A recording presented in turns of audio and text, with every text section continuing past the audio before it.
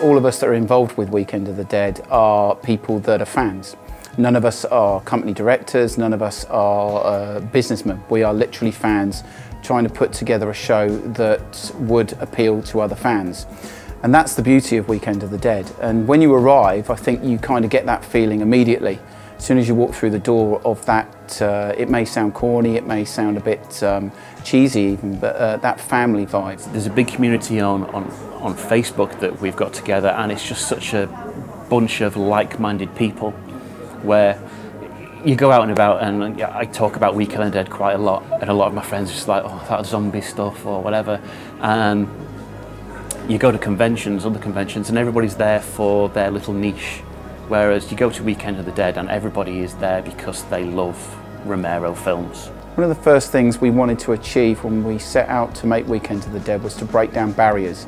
A lot of conventions feel very sterile. A lot of conventions feel that, you know, it is just a next for an autograph or a photograph. You know, you can wait in line for half an hour, 3/4 of an hour to talk to somebody, and it's a hand over money, sign, and that's it, you're off, you're away. Weekend of the Dead has never been like that. It's not a push you to the next person, to the next person. We really wanted the stars to enjoy, the guests that we have enjoy it as much as the fans. And so far we've had that kind of feedback from them saying that, you know, they've really enjoyed it. Tom Savini, for example, came forward and said it was by far the best experience he'd had at a show. Okay, so anyway, this is a fabulous show. I will do it anytime, anywhere, any place again, if he will just shut the hell up. This year is obviously the 4th show we've ever done, and each year we've evolved. We've got a little bit bigger. You know, first show we ever did was in 2015 at the Fab Cafe. Wonderful. You know, it was a small show, 100 people maximum you could get into the venue. The Fab Cafe were 2 stars, you know, David and Jim were absolutely fantastic. And the year after, all of a sudden, we're talking 8 guests. And then once again, you know, we took it another step in 2017. We took another step. We stayed at the same venue, but we then made 10 guests. We had the ladies of the Dead. You know, we had, you know, Judith O'Dea from Night of the Living Dead. We had Gayden Ross from Dawn of the Dead, Laurie Cardille from Day of the Dead. And of course, those 3 ladies together, that was a world exclusive because it's never been done before.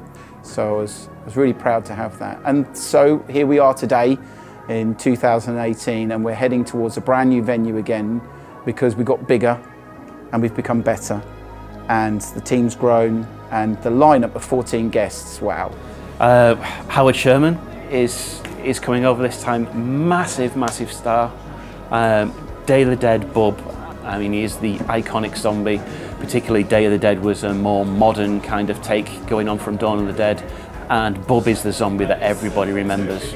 I think because we've gone for such an eclectic group of people, I think there's something for everybody. Whether you're a Dawn of the Dead fan, Day of the Dead fan, or just like Romero across the board, you've got everything there. You know, we're covering so many of his films. You know, we're covering There's Always Vanilla. We're covering, you know, Dawn of the Dead, of course, because of the 40th anniversary. We're covering Night of the Living Dead because of the 50th anniversary. And of course, you know, we're now introducing a new film into Weekend of the Dead, which is Night of the Living Dead remake, which was directed by Tom Savini. And so we have William Butler from that, and we have the wonderful Patricia Tallman to be doing probably one of the first European panels that I can think of ever about that film. So I think that's a unique window into the making of that film, and I think it's one of the best remakes out there of any of George's films. And Weekend of the Dead has brought so many stars over and set records, because in Europe we've never had these bunch of people together in one place before.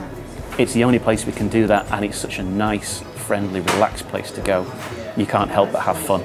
You know, if we go back to the Fab Cafe in 2015, and you said to me, someone sat on my shoulder and said, you're going to have 14 guests following on from 2 other smash hits, I probably wouldn't have believed it.